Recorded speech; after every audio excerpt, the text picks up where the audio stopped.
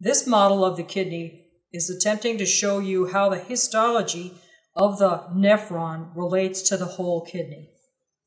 In this case, we can see the whole kidney cut in cross-section. This is the medulla of a kidney, and this section is called the pyramid. This pyramid is separated from this pyramid by the blood vessels found in the renal column.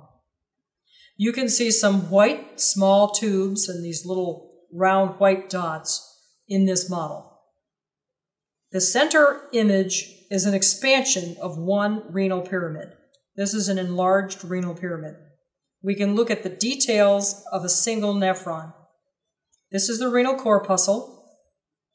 Leaving the renal corpuscle is the proximal convoluted tubule, which becomes the loop of Henle.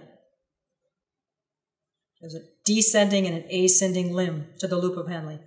We'll then see the distal convoluted tubule, which empties into a collecting duct, which transports the urine to the tip of the pyramid, which is called the papilla.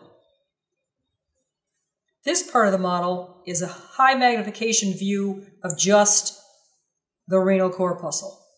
What makes up a renal corpuscle is the capsule, called Bowman's capsule, the glomerulus, which is a cluster of blood vessels, and of course the filtrate, which is leaving this Bowman's capsule through the proximal convoluted tubule.